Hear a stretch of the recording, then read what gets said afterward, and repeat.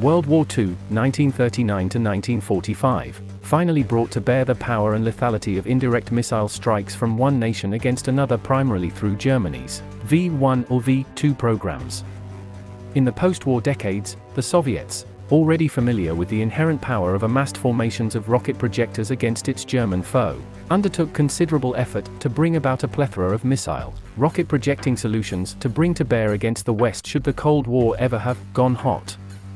One of these creations, the OTR-21 Tochka GRAU designation of 9K79, known to NATO as the SS-21 Scarab, appeared in its original form in 1976. This weapon, a 6x6-wheeled tactical ballistic missile launcher, has seen extensive combat service since, covering the clashes of the Yemeni civil wars, 1994 and 2015, the first, 1994 to 1996, and second, 2000 to 2009, Chechen wars, the Syrian civil war, 2011-present, the war in Donbass, 2014-present, the Saudi involvement in Yemen, 2015-present, the Nagorno-Karabakh conflict, 2020, and the Russian invasion of neighboring Ukraine, 2022. The advancement of missiles led to larger, more powerful solutions that offered greater accuracy than that of carpeting an entire target area with rockets, while still retaining the inherently terrifying psychological value. Indirect fire allows a launcher source to arc its lethal payload from range and rain down onto enemy positions or fixed targets, giving a tactical edge to the attacker in this scenario. The prospect of a wheeled delivery vehicle means that the system can be relocated to another firing location once resupplied with a fresh missile. However, this requires the commitment of accompanying resupply vehicles and additional support staff for optimal performance on the battlefield. Series production of OTR-21 vehicles began in 1973 under the KBM Kolomna brand label, followed by Soviet deployment of the mobile launchers in 1981 to East Germany. These were used to succeed an aging line of 9K52 LunarM rocket projectors, which arrived back in 1964. The complete OTR-21 system involves a lightly armored, all-wheel 6x6 military truck chassis capable of on-road, off-road travel, seating a single missile launcher unit over the rear hull. The vehicle portion of the system is the 9P129.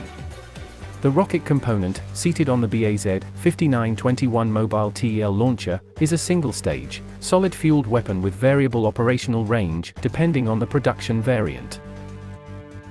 These missiles reach speeds of Mach 5.3 and are guided to the target by inertial guidance systems. The Tochka version since added passive radar support to better engage radar-emitting installations. The Scarab A was the initial missile development of 1975 and could be used with high explosive, HE, fragmentation, FRAG, and nuclear warheads. These missiles featured an engagement range of about 43 miles but suffered from accuracy issues, error probability of less than 490 feet.